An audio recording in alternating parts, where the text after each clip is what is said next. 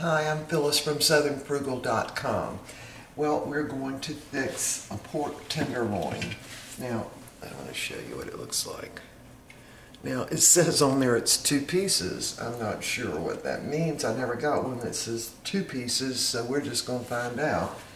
Now, my intention is to cook the whole thing, and hopefully we will get 4 meals out of this for 2 people. So, this open. Now, I'm not going to wash the meat. I do wash chicken, I'll have to tell you, but I don't wash pork or beef. Now, this is enhanced with some kind of marinade of some kind. This is self-basting and all that. So what I'm thinking is this might be actually 2 tenderloins. Yes, that's exactly what it is. So that would mean it's the whole long tenderloin. So I'm just going to cut a little of that fat off. Of course, you want to leave some on there for the taste. Yeah, so it's in 2 pieces. All right, so what we're going to do is roll this in flour, and then we're going to brown it, and then we're going to cook it in the oven. Alright, so this is a lot of meat. Just going to roll that in flour. Not going to put any salt on it or anything. Now, I use a grocery store bag. I just turn it inside out. I don't wash the meat because obviously all the heat would kill any bacteria anyway. And it doesn't make a mess. Yeah, this was a lot of meat. So almost 3 pounds. So I think this is the whole tenderloin really cut in half. So I've got my skillet heating up on medium. So we're just going to give this let it get good and brown. I'm going to use the second piece. So this really ought to make more than 4 meals for us. But anyway, what I'm going to do, I'm not putting any vegetables or anything in here, but I am going to have some gravy.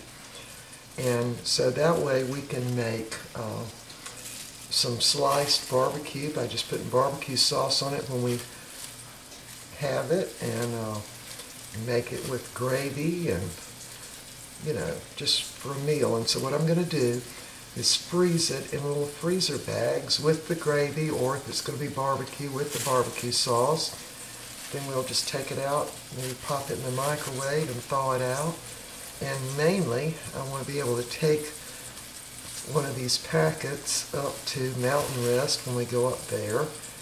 And that way I don't have to have the oven on, because the oven up there is a gas, and it really heats up that little small travel trailer. So we want to avoid that. Alright, so we're going to put that one in and give it a let it get good and brown. And I'm going to go ahead and put extra flour on it, because that's what's going to make the gravy. So just putting extra flour on the top of it.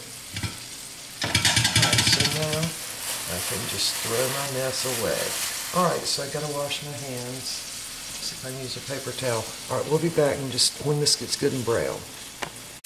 Okay, so we've got our pork tenderloins all browned, and they had a coating of flour on them. And I put a little extra flour in there so it would make some good gravy. So now I'm going to add some seasoning, not much, but a little bit. So I'm going to add a little bit of garlic powder, just right on top, because I don't want the garlic powder, obviously, to burn in the skillet.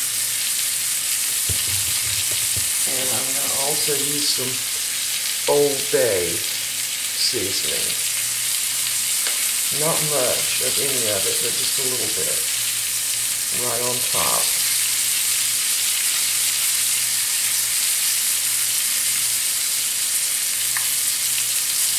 Alright. Now we're just going to add 2 cups of water, and then we're going to put the lid on it and put it in the oven.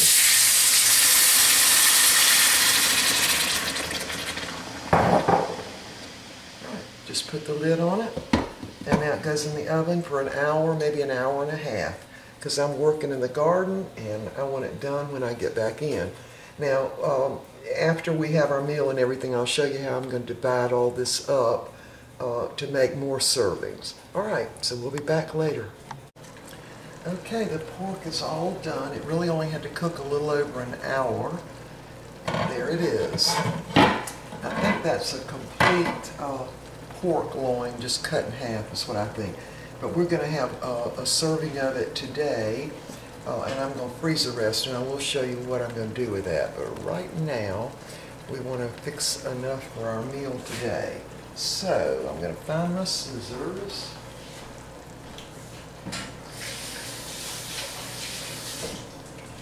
And I'm going to go ahead and cut us off, you know, a good sized piece. Let's see, let me cut this one.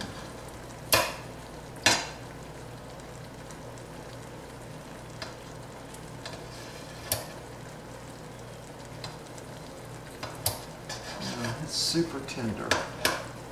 All right, so now what we're going to do is dip some of this gravy into a skillet.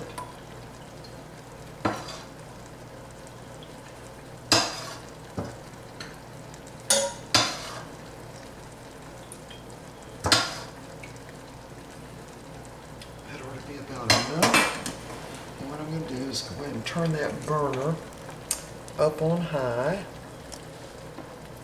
and put some dill weed in it. It's going to give us more of a German pork type entree. So I'm just about out of dill, but I like a lot of dill. Alright, so I'm going to add a little salt to it. And just a touch of garlic. I mean, just a bare little sprinkle like that. Let this come to a boil. And we're going to let it reduce down a little bit. Alright, so we'll be back. Okay, so I've been reducing the gravy down a bit so it's a little thicker, and I've also been dipping it over these little, really, what they're like is pork.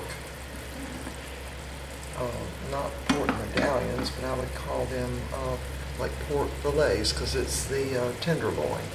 Alright, I'm going to go ahead and dish this up on a plate and I'll show you what it looks like. Okay, I've got the meal all dished up. Now, Mr. Bucky's not here right now, but he'll be back probably in another hour, so I'm going to dish him up a plate. But right now I'm going to go ahead and eat.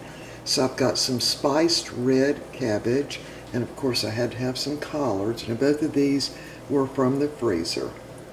German small little dumplings, and there's my little fillet of pork, and I think you can see the little dill on it.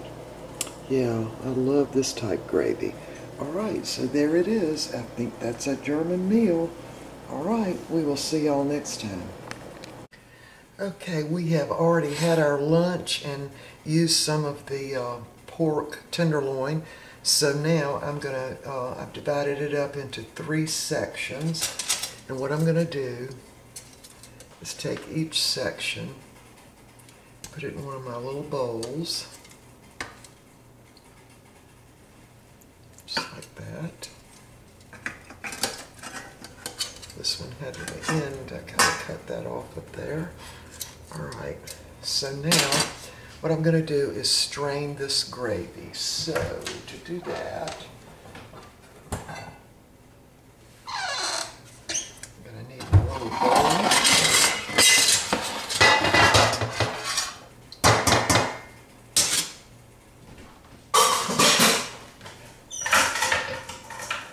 And a little strainer.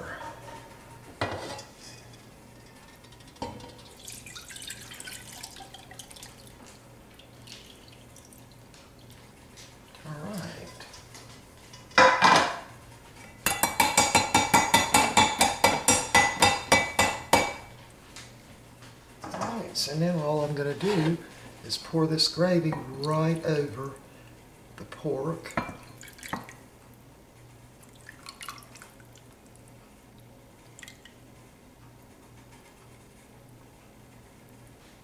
There we have it.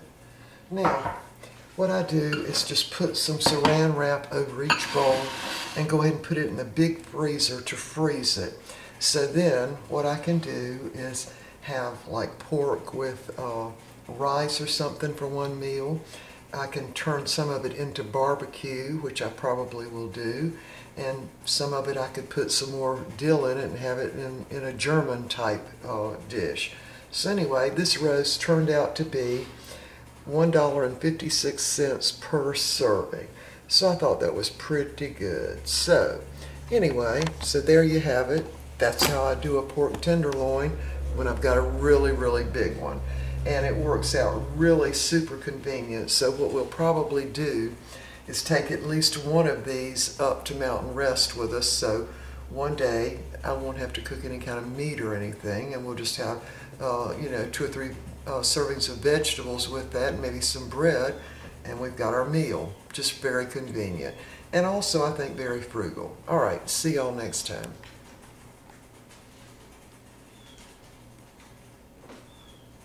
Okay, we're not going away. All right, I missed the whole button. All right, now we'll see y'all next time.